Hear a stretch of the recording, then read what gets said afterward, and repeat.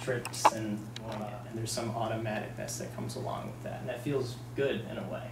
And most people might be just between like here and here, where you're kind of in a negative state your whole life. You might be a little unhappy at a low level, but not actually living the way you like or something.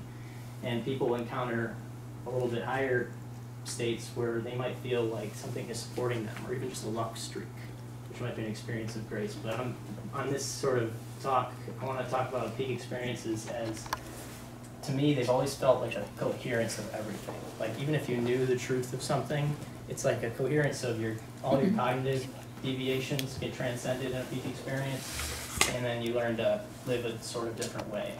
And so that you can live life on this scale and not so much look at like the analytical things you can deal with, but the degree at which you can say that I literally believe that things will go well, and conjure an optimism in yourself because of information such as this, then you can like start to participate in what's already trying to unravel it. What is in the horizontal?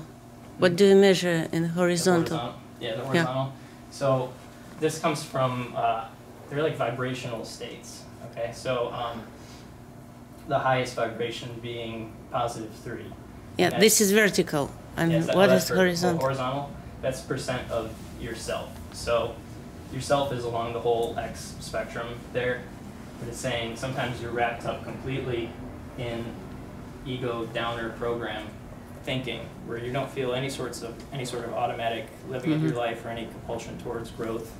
And then sometimes you feel just the like automaticness of it, then you feel like this holy support of it sort of thing. You can feel connected sort of to the divine at +6 or something like that. And then +3, you feel experiences like you are perceiving the universe and the unknowns behind you, and like things like that. It's so even in the highest state, you still could be not totally, not if you measure self.